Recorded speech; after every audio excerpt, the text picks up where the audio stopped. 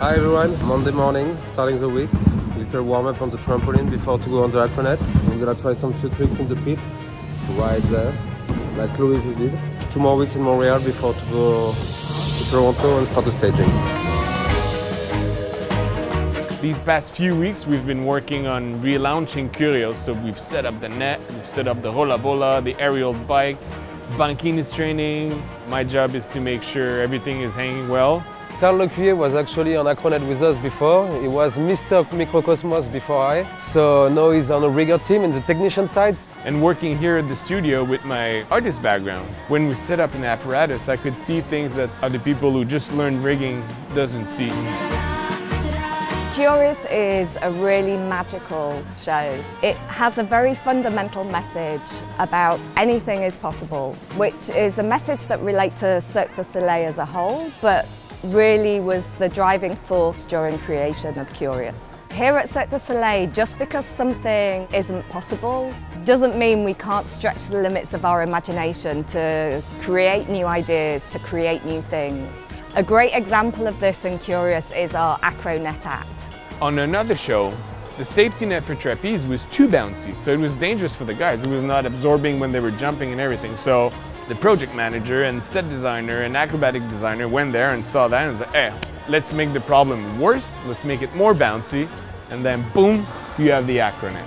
I'm a believer that at the beginning of a creation there should be at least 3 things that are completely impossible to make, and then we make them possible. So we developed a system, and at first it failed. Nobody believed in it apart from 4 people. And someone said, okay, now you're going to give up on that act? And we said, no, we're going to call the engineers again, we'll find a solution. Trampoline is something very fast where you can jump by yourself. Now if I go by myself on the acronet, I'm going to go that high. It's impossible by myself to jump on it. So we need a full team of 6 people around, to make you jump. And now it's a team effort, it's a team work, so that's the biggest challenge and the best thing about acronet actually. Being able to step on something that is soft but so powerful, it's like something I've never seen before. To be training here in HQ is completely new for me. I just arrived a few weeks ago. It's a dream for me to just come here and to be a part of the relaunch of the show. Hello, good morning from Cirque. I just finished my warm-up. So I'm now in the studio in Montreal ready to train. I put my shoes on, my bike is ready and whooped! Let's fly! Half the cast is here in Montreal right now. It's just so great to see everybody and get back on training on apparatus. In Kurios, my act is on a flying bicycle. It's a unique act in Circus and in Cirque du Soleil. I'm flying in circle above the audience. I can see the reactions, the surprise, the smile. So it's a very special moment for me.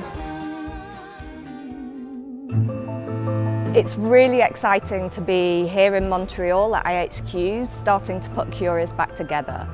We've got a few different teams of artists working so far, and to see their progress after 2 years off, it's really beautiful to watch.